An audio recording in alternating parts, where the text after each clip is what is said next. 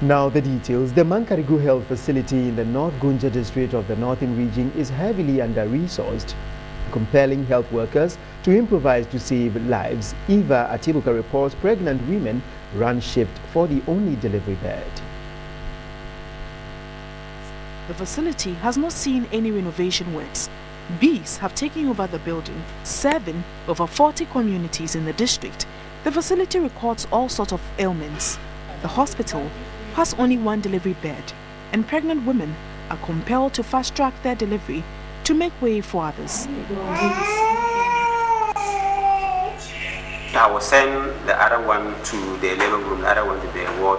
They are monitoring both of them. The one who is progressing well, they are concentrating much on the person. Because there is no enough beds, I have to discharge them fast, just to space, give a way to the other next woman. The facility has no electricity and relies on solar energy, which does not supply adequate power. Sometimes, if there's a case in the delivery side, we have to hang torch light in our necks while conducting.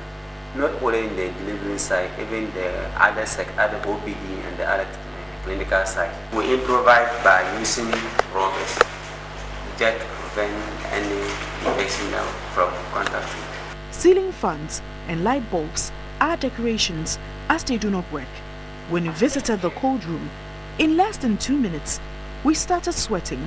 The fridge is underpowered and drugs which require low temperatures, we were told, were already damaged. The facility is located 48 miles from the district capital with no access roads. The only ambulance donated to the hospital 2 years ago to assist in its operations has not been used before. With the onset of the rains, officials are apprehensive of the challenges ahead.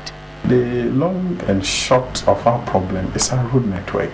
You can imagine if a woman is in labor, the hospital workers they would have to refer the woman to Daboya, which is the district capital, and for that matter, the biggest clinic in the district. You can understand what the woman will go through.